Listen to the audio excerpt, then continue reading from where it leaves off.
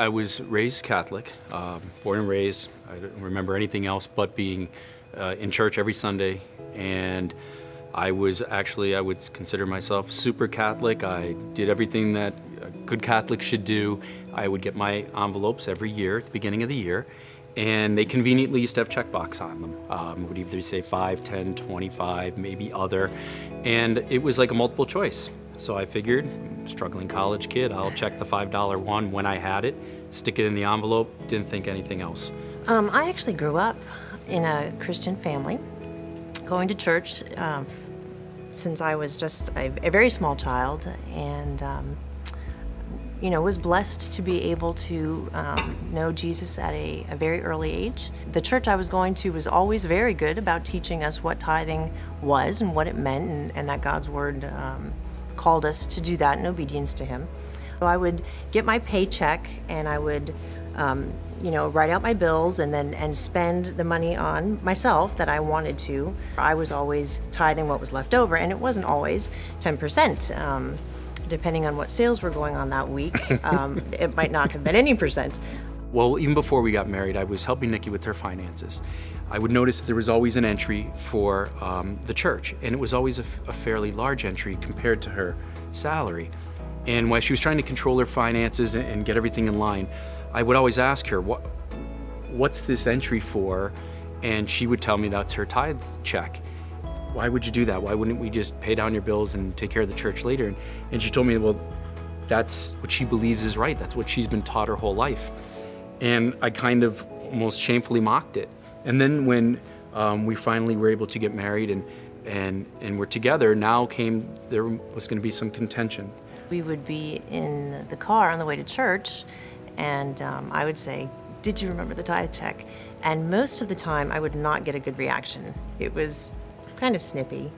Kinda? Kind of snippy. When he did remember it, he wasn't pleased with the fact that I was reminding him. And a lot of times he would say, "Yes, I've got that check. Yes, I've got it. Stop nagging me. I've got the check." And so as months went on, I would start to just not ask him. And I just thought, you know what, God? It's all your money, and you know my heart. I want to give, but my husband, who is the head of the household, is not where I'm at right now. And so I just kind of left that in God's hands and just prayed about it and said, God, I hope that there comes a day when Dennis, understands the importance of tithing, because it's what your word tells us to do, and that he has joy in it, that he becomes a generous giver.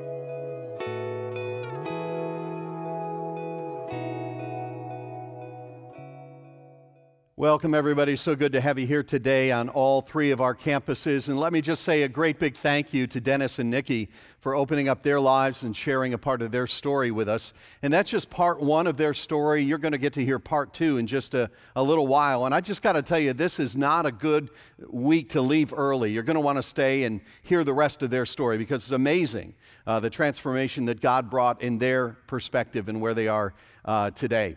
Hey, this is week number 2 in this series called Strapped, and we chose this name for this series because we believe this word really is the best word to define how most Americans feel when it comes to their finances. Even though we live in one of the wealthiest nations in the world, most people feel, just strapped down and stressed out and tied down financially and also emotionally and even spiritually. And so the goal of this series is to help you to get to a better place, to help all of us get beyond the stress and the anxiety and sometimes even the guilt that we feel when it comes to money matters. So as we begin today, I want to recap something that we talked about last week. Last week I mentioned that when it comes to money, there are basically just 5 things that all of us do with our money. For every dollar you get, you use it in one of these 5 ways. Number 1, we spend it, and we're all pretty good at that. Number 2, we repay debt. Third thing we do with money is we pay taxes. Hopefully you're doing that. Fourth thing we do with money is we save for the future. And the fifth thing we can do with money is we can give it away to God or others. So everything we do with money falls into one of those 5 categories. Everything else is a subcategory of that. Now, I also mentioned last week, when it comes to the way that we operate typically as Americans, this is our order of priority also. Like, number 1 thing we do, we spend. And then the number 2 thing you do is you pay for the things that you already bought but couldn't afford, and that's kind of spending as well. Number 3, you pay your taxes. And then number 4, if there's anything left after spending, repaying debt, paying your taxes, you might sneak some into a savings account. And then finally, if you have something left every once in a while, you may give. Now, let me just put a little bit different spin on this, okay? Number 1 priority, me. Number 2 priority, me. Number 3 priority, America. Number 4 priority, me. Number 5, God and others. All right, let me say that again because it is kind of complicated. It goes like this: me, America, which is we, me, and God. Now, do you see the problem with that system for those who claim to be followers of Christ? Now, if you're an atheist, that's really no problem at all. That makes a lot of sense. But here's the problem with that approach if you are a believer, if you're a follower of Christ. The problem is that it puts God at the very bottom of the list, which means that essentially God gets whatever is left over if there happens to be something left over. Let me illustrate this in a way that I think will be memorable for you. I brought some peanuts here with me today because I was reminded of an old story about a pastor who went to visit an older woman in his congregation, and he went to visit her in his home, and when he sat down, he noticed a jar of peanuts sitting there on the coffee table. And he said, "Do you mind if I have a few?" And the woman said, "No, Pastor, I don't mind at all." So they sat and they talked for about an hour, and he just kept eating the peanuts. And without even realizing it, by the time he stood up to leave, the peanut jar was entirely empty. And so he turned to the woman and he said, "I am so sorry for eating all the peanuts. I only intended to eat just a few of them." And this older woman said, "Oh, don't worry about it, Pastor. It's all right. You know, ever since I lost my teeth, all I can do is suck the chocolate off them anyway." You'll remember that, I'm sure. But that's kind of the way we treat God sometimes with our resources. Like, we suck up everything we want. We take everything we think we can use, and then whatever happens to be left over, we give that to God. Basically, we say, "God, you know, here's a peanut." And I think there's a better way to live. And I want to talk about a different way of prioritizing. Today, we're going to talk about how to expand our generosity. We're going to talk about giving. And some of you say, "Well, Mark, you know, do you really have to talk about giving in church? Why do you want to talk about giving?" I'll tell you why. It's very simple. God so loved the world that he gave. And if we are going to be like God, the way that we become like God is when we become givers. Now, if you're here today and you're a guest with us and you're not yet a follower of Christ, you get the opportunity today to just chill out because this message really isn't for you. We don't really want anything from you. We just want to give something to you. We want to give you hope and joy and meaning and purpose, and you can find that in Christ. But if this is your church and if you are a follower of Christ, today we're going to talk about this very important area of our lives. And today I'm going to approach the teaching a little bit different. Today I'm not going to so much tell you what to do. I'm just going to tell you what I do and why I do it. Okay? So here's what I do. I tithe. Now, if you haven't been around church much, you're thinking to yourself, "You what?"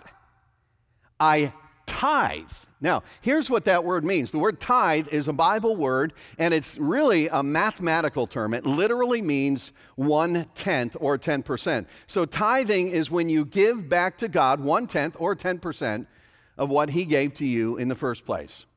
And so ever since Debbie and I have been married, it has been our practice to give back to God at least 10% of what he gives to us. In fact, in the very early days of our marriage, when I first started working at the church, my income was so low that we qualified for food stamps. Literally, I'm not making that up. And even in those days, it was our practice, it was our habit to tithe from our income. Now, why am I sharing that with you? Am I sharing that to brag? Not at all. I'm sharing that in an effort to be transparent and to begin a conversation over these next 30 minutes about why I would ever do something like that. Because here's what I realize. The vast majority of people in our culture who would hear me say that would say, "You are crazy. Why in the world would you ever give away without being required to? Why would you give away 10% of your income? I mean, that's nuts." And the truth is, A bunch of you in this church think that way as well. You just think that's kind of crazy. And so today, I just want to explain why we do that. And after I explain why we do that, you can go home today, you can talk about me, and you can decide whether or not I am indeed crazy. So it all boils down to this. I want to tell you a principle that I've discovered when it comes to giving. And everything that I say in this message, I think, could be wrapped around this one simple principle. And when you leave here today, I hope you remember this, if nothing else. It's this, that giving is not God's way of raising money. It is His way of raising His children. Now, certainly God uses what we give to Him to make an impact in this world. He leverages that for eternal purposes. There is no doubt about that. But in that transaction, there is something that happens in our hearts when we give. That giving is not just God's way of raising money, it's also God's way of raising His children. And we're going to talk about that. Before I jump into that idea, let me just walk you through the history behind the practice of tithing. I'm going to begin in the book of Genesis here, and then we'll go from there. So I'm going to begin in the book of Genesis chapter 14, and this is the story of Abraham, one of the main characters in the Bible. And at this point in the story, here's the background, the backstory. Abraham's nephew Lot had been taken captive. And so Abraham rounds up 318 of his friends, and he goes into battle, and he wins this battle against unbelievable odds, and he rescues his nephew, Lot. So here's what happens next. Verse 18, then Melchizedek, king of Salem, brought out bread and wine. He was priest of God Most High. I want to stop there because this is just really fascinating to me. This guy Melchizedek, kind of mysterious. He shows up in the Bible here, and then you never read about him again after this. But he's described here as the king of Salem. And the word Salem, it literally means peace. And so Melchizedek here is described as the king of peace. Do you know what's so interesting to me? One of the titles given to Jesus was Prince of Peace. And it says here that he brought out bread and wine. Do you remember that on the night before Jesus was crucified, he brought out bread and wine? And it also says here that Melchizedek was a priest of God Most High. And several times in the New Testament, Jesus himself is described as our high priest. I mean, the parallels here are just absolutely amazing. But listen to what he says. And he blessed Abram. This was the name Abraham had before it was Abraham. His name got changed. He was called Abram previously. And he blessed Abram, saying, blessed be Abram by God Most High, creator of heaven and earth, and blessed be God Most High, who delivered your enemies into your hand. In other words, Abram, I just want you to understand that you only won that battle because God was fighting for you. And then here's what happened next. It says, then Abram gave him a tenth or a tithe of everything. So that's the very first mention of tithing, 14 chapters into the Bible. Now let me draw a parallel here. If you're a follower of Christ, someone has already won a great battle for you. You've been given a great victory over sin and your shame and your past and even death itself. Let's keep reading, and I could give a number of examples. I'm just going to move quickly. By the time you get to Leviticus, Genesis, Exodus, Leviticus, tithing becomes codified into the laws of the nation of Israel. Chapter 27, verse 30, it says, a tithe of everything from the land, whether grain from the soil or fruit from the trees, belongs to the Lord. It's His. It is holy to the Lord. A little bit later in the Old Testament, you come to a book called 2 Chronicles. Chronicle just means history. So this is a part of the history of the Jewish people. This is a revival that's just taken place. And it says, the Israelites generously gave the first fruits of their grain, new wine, oil, and honey. In all that the fields produced, they brought a great amount, a tithe of everything. So they took all their income, which was not measured in dollars and cents, but in crops and herds, and they gave a tenth of that. They keep reading. Come to the New Testament, where Jesus twice speaks about this practice of tithing. I'll mention just one of those. He says this, Matthew 23, he's addressing the religious leaders, and he's calling them out on their hypocrisy. And he says this, you are careful to tithe, even the tiniest income from your herb gardens, but you ignore the more important aspects of the law. Justice, mercy, and faith. You should tithe, yes, but do not neglect the more important things. Now, by the way, if that were the only verse in the Bible, for me, that would be enough. because I'm a follower of Christ who said you should tithe. And so it seems very clear in Scripture that for God's people there was this pattern of tithing, of giving back to God 10% of what He had given to them originally. Now, I want to tell you why I practice tithing. Number one, I do so because I think it's just a step of obedience, but ever since I've started doing that, I have found some other reasons that just kind of amplify my commitment to it. Here's number one. I tithe because I believe it is a powerful act of worship. In other words, giving can become a very powerful, tangible recognition of God's rightful place in my life. Now, I want to go back to Scripture, and I'm going to spend the remainder of our time in one book of the Bible. It's called Malachi. It's in what we call the Old Testament, very last book of the Old Testament. And Malachi was a Jewish prophet. By the way, it's Malachi, not Malachi, the Italian prophet. It's Malachi. And Malachi, his job as a prophet was to bring the message of God to the people of God. But his message to God's people was very strong. It was a strong rebuke, because their hearts had grown cold and their faith was dead. And the way that was shown most clearly was in the fact that they were just giving God the peanuts, the leftovers, the stuff that they didn't even want anymore. Look at Malachi chapter 1, verse 6. This is him speaking on behalf of God to God's people. A son honors his father and a slave his master. If I am a father, where is the honor due me? If I am a master, where is the respect due me? Says the Lord Almighty. Very strong words. Verse 8 gives the reason why there were these strong words. It says, when you offer blind animals for sacrifice, is that not wrong? When you sacrifice lame or diseased animals, is that not wrong? Try offering them to your governor. Would he be pleased with you? Would he accept you? Says the Lord Almighty. You see what was happening there, don't you? When it came time for them to bring an offering, a sacrifice to the temple, they would go throughout their herd and they would look at their animals and they would keep the strong, healthy animals for themselves. And they would find the ones that were lame or blind or had no real market value, and they would give those. But in doing so, they were making a statement about how much they really respected God.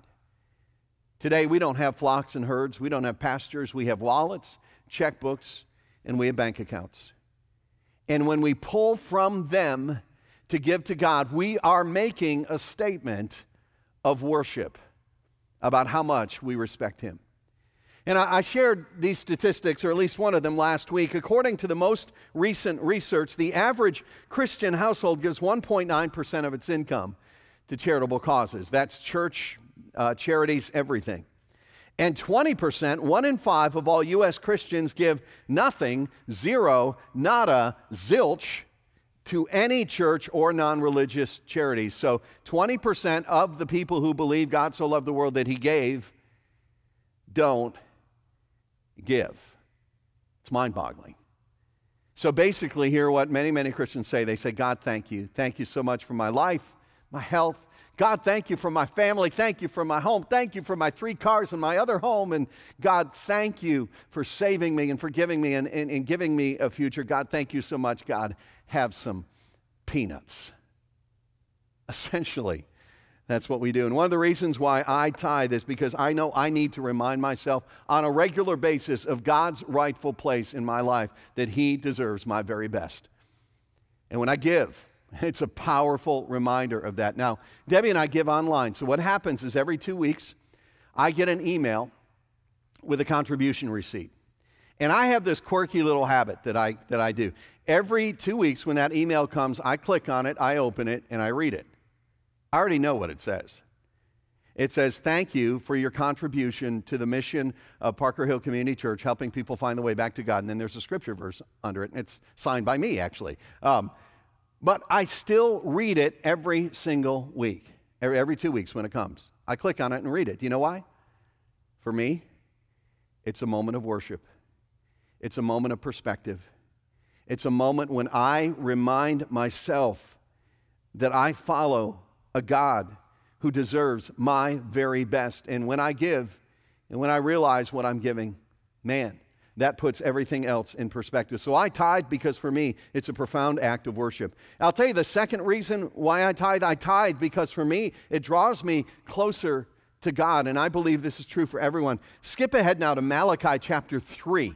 Malachi chapter 3, again, he's speaking to the people of God on behalf of God. It says, "Return to me, and I will return to you, says the Lord Almighty." Again, the people of Israel had drifted far from God. Their relationship with God had grown cold. God is saying, it's not too late. If you turn and start walking toward me, I'll run toward you. You return to me, I'll return to you. It goes on to say, "But you ask, how are we to return?" In other words, the people are saying, God, how can we mend this relationship? How can we bring our lives back into sync with you, back into harmony with you? Do we need to pray more? Do we need to worship more? Do we need to read the scriptures more? God, what do we need to do? How do we return to you? Keep reading. Here's the answer. It may surprise you. Verse 8, he says, "Will a mere mortal rob God, yet you rob me? But you ask, how are we robbing you? In tithes and offerings. You are under a curse, your whole nation, because you are robbing me." Listen to this. Bring the whole tithe. In other words, God says to his people, hey, return to me. If you want to restore this relationship, if you want to experience intimacy with me, if you want to return, here's how to do it. Return the whole tithe. Here, you know what I've discovered? I have discovered that the very act of giving, for some mysterious reason for me, it draws my heart toward the heart of God. It does. But I shouldn't be surprised at that, because here's what Jesus said. Matthew chapter 6, verse 21, he said, "Where your treasure is, there your heart will be also." In other words, your heart always gets connected to wherever your money goes. There is no way around that. Your heart always follows your treasure. It does. I mean, you take your entire retirement portfolio and you invest that in Apple computer stock. Let me tell you what, your heart is going to be connected to Apple. You're going to be watching every news report about that company. You're going to be reading their profit and loss statements. Your heart always follows your treasure. You dump all your money into a brand new car, your dream car. Let me tell you what, you're going to have a heart connection to that car. And the first time some kid with a shopping cart puts a scratch in it, you're going to mourn. You're going to go through the 5 stages of grief, because your heart always follows your treasure. You know what I've discovered? That when I give, my heart follows my treasure, and I become more and more connected to the heart of God. And I see this world differently. I see this world through his eyes and a little bit less through my own eyes. And it changes me. It makes me into a different person. And I think that's true with everybody, because giving in and of itself is a very unselfish act. And I think it makes you a more unselfish person, makes you a better person. See, you might think, you know what, you're right, Mark, I need to give because God needs my money. No, he doesn't. He really doesn't. But here's what God knows. He knows your heart will follow your money. And he doesn't need your money, but he wants your heart. He wants your devotion. He wants your love. And Jesus said, wherever your treasure goes, your heart is just going to follow. And I've discovered that when I tithe, it just draws my heart to God in a powerful way. See, giving is not just God's way of raising money, it's God's way of raising his children. Third reason, I tithe because God gave it to me in the first place. He really did. There's a word here in this passage that really struck me for the first time as I read it this time. I don't think I've ever paid much attention to this word before. It's the word here in verse 10. It's the word bring. You see it there? It says bring the whole tithe. It doesn't say give. It says bring. And I think that word is used very intentionally, because there's a difference between giving something and bringing something. To give something implies that you own it and you're giving it over to someone else. To bring something implies that you don't really own it. You just had it for a while and now you're bringing it back. And I think there's a point to be made here. And let me illustrate it this way. When Debbie and I, a few years ago, went to Florida, we flew out of the Wilkes-Barre-Scranton Airport. But I didn't want to pay for parking for 7 to 10 days, so I didn't leave my vehicle there. What I did was I had my nephew drive us to the airport and drop us off, and then he came back to pick us up when our flight came back in at the end of vacation. And during the time that we were gone, he had the privilege of using my vehicle. He was allowed to drive it anytime he wanted. So imagine this. Imagine we get back from Florida, we land, we go out, we get in the car, and he says this. He says, Uncle Mark, Aunt Debbie, I've been thinking about this. I've been praying about this. And I just want you to know, I've decided to give you this car. I'm giving it to you. I just want to give it to you. To which I would say, dude, listen, I appreciate the sentiment behind that, but you can't give me what's already mine. See, you can bring me my car back, but you can't give me my car. And this little word bring, I think it points to a fundamental reality of life, that we ultimately don't own anything. That God ultimately owns everything, and we just bring back to Him what was His in the first place, and He just let us have for a while. Let me trace this theme with you through a few verses in the Bible, like Deuteronomy chapter 10, verse 14. To the Lord our God belong the heavens, even the highest heavens, the earth, and everything in it. It's all His. Psalm 24. The earth is the Lord's and everything in it, the world and all who live in it. Haggai 2:8. The silver is mine and the gold is mine, declares the Lord Almighty. See, since God ultimately owns it all, when we give, we're not really giving, we're just bringing back to Him what was His in the first place, and it's so important to understand this. See, let me tell you something. If you're someone that others would look at and they would see you as having some financial success in this world, or if you see yourself that way, let me tell you what one of the greatest dangers is in your life. One of the greatest dangers in your heart is pride, self-sufficiency. Beginning to think you got it all figured out. Beginning to think that you got there on your own. Let me tell you what, you didn't. And I don't know about you, but for me, every time I give, it's a reminder that it wasn't mine to begin with. That God owns it all, and that's why He has a right to that first part that I give back to Him. And the only reason I have anything is by His grace, because He gave it to me in the first place. You see, giving is not just God's way of raising money, it's God's way of raising His children. And when we give, it raises our perspective to Him and reminds us that He is Lord and He owns it all. Number fourth reason I tithe is because the church is the hope of the world. I believe that the church is the hope of the world. Look at verse 10. It says, bring the whole tithe into the storehouse, that there may be food in my house. Let me explain that a little bit. The storehouse was actually part of the Jewish temple. See, you have to remember that was an agricultural society. So when they gave a tithe, they didn't write a check or bring cash. They brought their crops. They brought grain. And so the storehouse was literally a place to store the tithes of the people. And so what would happen with the grain that they gave is that grain would be used to feed the priests and the Levites who oversaw the worship of the Jewish people. Some of that grain would be used to feed people in need. Some of it would be sold off, or it would be traded for other things that were needed to keep the spiritual life of the people of Israel moving forward. But here was the problem in Malachi's day. The problem was this: God's people weren't giving, and because they weren't giving, God's house was empty. And because God's house was empty, God's kingdom could not be advanced. Worship could not be conducted, and because God's kingdom could not be advanced, even that society and the culture itself was beginning to deteriorate. Okay, so let me connect some dots for you.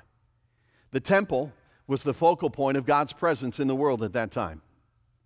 The church is the focal point of God's presence in the world at this time. The church is called the body of Christ. We are the hands and feet of Christ. We are the expression of God's presence in this world at this time. And here's what's happened in our culture. Because God's people don't give, the work of His kingdom can't move forward. And because the work of God's kingdom can't move forward, our culture has begun to deteriorate and to decline. And if I had more time, I would give a thorough explanation from the Bible about why I believe that our giving should be primarily focused on giving to the church. Now, that may bother some of you. And you may think, well, Mark, I don't think you should come right out and ask people to give money to the church. That doesn't seem very comfortable to me. Let me tell you this. I have no problem asking you to give money to the church, because I think it is the greatest investment in the world. The church is the hope of the world. The church is the bride of Christ. The church has been around for 2,000 years, and it will outlast any human organization. The church is the carrier of the only message of hope this world ever will hear. I really believe that. See, I don't believe that Barack Obama is the hope of the world. I don't believe that the Republican Party is the hope of the world. I don't believe that the Red Cross, the United Way, or the Peace Corps is the hope of the world. I believe that the church is the hope of the world. And more specifically, I believe in this church. I believe in you. I believe in our leaders. I believe in our staff. I believe in this mission. And so when I give joyfully because I believe the church is the hope of the world. Now, and let me acknowledge a bit of tension right now, because some of you are probably thinking this. You're thinking, that guy up front, he's telling me that I need to give to the organization that he leads. Like, that's a little bit suspect, okay? And I get that, especially if you don't know me from Adam. No reason you should trust me. And I get that, why you might be a little bit suspicious. So here's what I'm going to encourage you to do. I'm going to encourage you to do this. Start tithing. Give it to a different church. I'll give you a couple names. You just walk in and you start writing checks, they'll be blown away. They won't even know what happened. And I mean that. Now, you don't give it here. If you can't give here, give somewhere else, because I would rather have you be a fully devoted follower of Christ than have a dime from your wallet. I mean that. But give to a church somewhere, because I believe the church is the hope of the world. Let me take that a step further and just say this. If this isn't a church that you can be all in with, if this isn't a church that you can fully support, and you're here, I'd say find another church. And I don't say that out of anger. I say that out of love, because I want you to be in a church where you can be all in on the mission and fully bought in, and you can give, because when you give, your heart will change, because giving isn't just God's way of raising money. It's God's way of raising his children. And reason number 5, here's why I tithe. Not only because I know God calls me to do that, but because I know that God will take care of my needs when I do. And I love this last part of verse 10. Listen to the first 4 words. Test me in this. Test me in this, says the Lord Almighty, and see if I will not throw open the floodgates of heaven and pour out so much blessing that there will not be enough room to store it. God says, go ahead. Test me. I dare you. I double dog, double sheep, double camel, whatever, dare you. Try me. You follow me. You make me first in your life. You stop giving me the peanuts. You put me at the top of your priority list. And you watch how I'll take care of your needs. And I'll tell you what, I can testify from 20-some years of making this a habit of my life that this is true. It is true. It's been amazing at some seasons in our life how God has come through for our family in ways that I never would have expected. Now, let me be very clear. This promise in Malachi chapter 3 was a promise that was made to the nation of Israel. It was not made to the United States. And it was not made to you or I specifically. But let me say this promise that was given to Israel reflects a principle that you see all throughout Scripture. That when we put God first in our lives, his favor is upon us. His blessing is upon us. I'll just give you one other example right from the lips of Jesus himself. In Matthew chapter 6, in the context here, he's speaking about material things and all the stuff we worry about every day and run after, like clothes and food and shelter. And he says this, he says, seek first his kingdom, God's kingdom. Seek that first. Put that at the top of the list. And his righteousness, and all these material things will be given to you as well. You put God's kingdom first and he will bless you. Over and over in Scripture, God says, listen, you put me first in your life, you give me first place, you won't be disappointed. Now, let me tell you what this is not talking about. This is not talking about something that's commonly called the prosperity gospel. The prosperity gospel says that we give so we can get from God. Like we give so that we can get the BMW. We give so that we can get the new outfit and the hairdo and the whatever. No. God is not a piñata that we hit with enough prayers and enough giving that finally it breaks and we get all kinds of wonderful prizes. No, it's not about giving so we will get. We give because we have already received so much. We give not as a way to put a coin in a vending machine. We give in response to what we've already been given so graciously. But the promise is when we do this, our needs are always going to be met. And in the process of seeing that happen, trust is built and that relationship grows stronger with our Heavenly Father who provides for us. Because listen, giving isn't just God's way of raising money. It's God's way of raising his children and creating a trust relationship with us.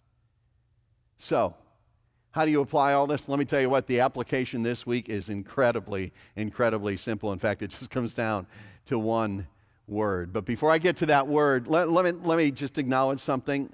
I'll bet there are hundreds of you hearing this message that you want so badly to be generous. You want to be able to write that check and bless somebody. You want to be able to support a child somewhere in another part of the world. You want to be part of what your church is doing in this world, but you're so strapped, you're so upside down financially that you can't even imagine how you could do that. Listen, we don't want you to live that way any longer. And coming up this Saturday, we're offering a free 2-hour class called the Financial Learning Experience. It tells you on the card how to register for that, parkerhill.org/FLE, free. Free booklet comes with it, free childcare, free continental breakfast. We're not going to be selling timeshares or anything like that. It's absolutely free, no pressure, no obligation. It's simply to help you. Take advantage of that because we don't want to see you strapped a year from now, 2 years from now. We want you to get out of that, okay? But even so, I'm going to give you and everybody else a challenge. It's a very simple challenge. Tithe. Try it. God said, test me in this. In fact, here's how we're going to do it. Next Sunday, we're going to invite everyone who calls this their church, Parker Hill Community Church, their church, to participate in something really simple. It's called the 30-Day Tithe Challenge. It's based on those words from Malachi 3:10 where God says, test me in this. See what happens. So here's the challenge. For 1 month, beginning right after Thanksgiving or around Thanksgiving, for 1 month, put God first in your life. Give him a tithe of your income. See what happens. Not 1 year, not 6 months, not even 3 months. 30 days. Now, obviously, the goal is to create a habit pattern in your life and for that to be a part of your life because God, I believe that's a step of obedience. But here's the way that you can do exactly what God says in Malachi chapter 3, verse 10. You can test him in this 30-day tithe challenge beginning next Sunday, okay? And we're going to give you a little card to fill out, and we'll talk you through it. It's real simple, but you want to be a part of that. Now, some of you, no big deal. You already do that. In fact, if you tithe, you're actually going to go backwards because you give like probably 12, 15% like some of us do. But if you're in that category, thank you. You're the reason we can do so much for so many other people. But if you're not yet in that category of someone who lives this way, we're going to give you 30 days to try this. And ultimately, it's not about the money. It isn't. It's about what God wants to do in your heart because giving is not just God's way of raising money. It's his way of raising his children. So we're going to do that next week. And some of you say, well, okay, Mark, what's your real agenda? What's the real agenda behind doing this? Are we facing some kind of financial crisis in the church? No, we are not. And we'll do fine if you don't give. Here's my agenda. My agenda is I want this church to be all it can be. And I want every person in this church to be all that God wants them to be. And I want us to break the bonds of materialism. And I want us to live with God first in our lives because I know it changes us from the inside out. I can testify to that. And I want us to start doing this and just stand back and be amazed at what God can do in our presence. So be sure to come back next week. As we wrap up today, I want you to hear the rest of Dennis and Nikki's story. And we had a great time talking to them this past week. Wish you could have heard the entire interview, but let me just let you hear another 3 or 4 minutes of their story. Watch this with me. In the summer of 2012, we were carrying 2 mortgages at the point for some personal reasons. And the 2 mortgages, we couldn't sell the house for like 5 years. We put the house on the market at the worst time ever. It was 2007. And the market fell out, and we tried to rent it, and renting became a disaster. And I said, you know, everything's going wrong right now. I heard a sermon on Malachi 3. It says that you've been stealing from me. And you ask, why? What are you keeping from me? And God says, you've kept what is mine. You should be giving to me. Put me to the test. Give me your tithes so that I can fill up my storehouses. And I will show you that I will open those storehouses to you abundantly. And I heard that, and I went home that evening, and I prayed. And I said, can you please show me? I'll put you to the test. The pastor said it. I'll try it. And I never heard that before. In growing up Catholic, I heard is God Almighty, fire, brimstone, how dare you test him? And I said, I know I've been keeping the money from you, God. I have not held up my end of the bargain. I've now learned your word over the last few years. I've heard it. And I'm still not giving you your side of it and what you have given to me. I'm not being a good steward with your money. So I'm going to. I promise you, you give me this money or show me you're there, I will change my ways. So the next day, Nikki and I and our kids, we were in Dorney Park, and my phone rang, just like any other time, and I picked up the phone. I didn't know the number, and I answered it, and they said, Dennis, it's your realtor. We have great news. We have an offer on your home. And I stopped in my tracks, and Nikki kept walking, and I know I was white as a ghost. That was the moment that I needed. And I now look back. In my old ways, I would have seen that God answered a financial problem. He answered a me problem.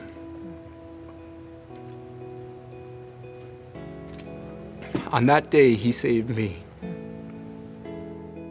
After we had gone through the process of the closing and everything, he came to me and he said, you know, technically, we're gonna tithe on the proceeds from the house, the profit. And I said, oh, okay. and behind the scenes, I'm laughing, you know, going, thank you, Lord, that you've answered prayer. But I just said to him, you know what, you're right. I think you're right. It is the most tangible way to remind me that I've been saved and that there's been a big price paid for my soul. If God changed my heart on some of these things, then he could change anyone's heart, because when it came to logic and finances, I was set in my ways. And now I look and I think, boy, I'm the exact person that I used to challenge and say, why do you believe that way? And now I'm that person. Once we made the commitment together as a couple to start tithing the first fruits, 10% of our first fruits, yes.